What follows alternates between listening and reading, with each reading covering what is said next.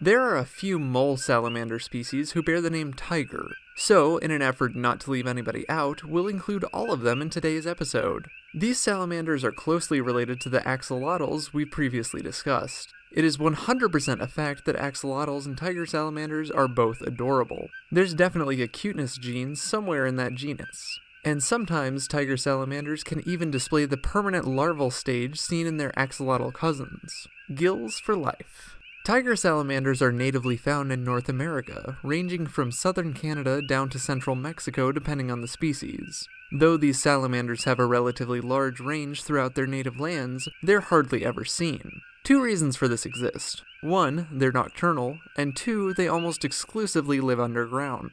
A nocturnal lifestyle is beneficial, as it keeps the salamanders safe from scorching sun rays. Tiger salamanders are terrestrial salamanders, meaning they don't live their adult life in water, but they're still amphibians and thus still require moisture to survive. An underground burrow is a perfect place to stay soggy. The humid environment within their burrows, which may be, depending on the species, self-made or commandeered from neighbors, ensures that they stay moist. Staying below the surface of the earth can also help with avoiding predators, though tiger salamanders still face persecution from frogs, snakes, owls, and badgers. They make a hearty meal, too.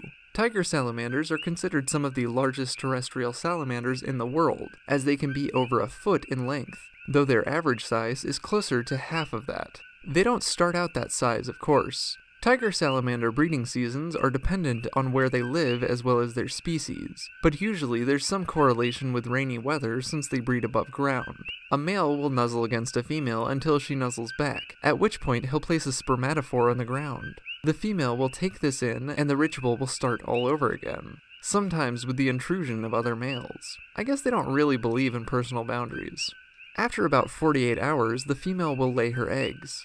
Some species, like California tiger salamanders, lay their eggs one at a time or in small bundles, while others, like eastern tiger salamanders, will lay them in large clutches. It takes a few weeks for the larvae to hatch, and they'll spend the next few months developing into adults. Tiger salamander larvae look like axolotls, but eventually they grow into those goofy grinning giants. Though some individuals may sport patterns likening them to their mammalian namesake, not all tiger salamanders have stripes. Some come spotted, and others may not have any markings at all. No matter their hue, however, they're happy to eat earthworms, snails, slugs, bugs, and even other salamanders. I mean, they're a lot bigger than most other salamanders living in North America, so it makes sense they'd eat smaller species. I'm not sure what they'd think if they came face to face with a hellbender, though. For more facts on tiger salamanders, check out the links in the description. Give a thumbs up for salamanders, and thank you for watching Animal Fact Files.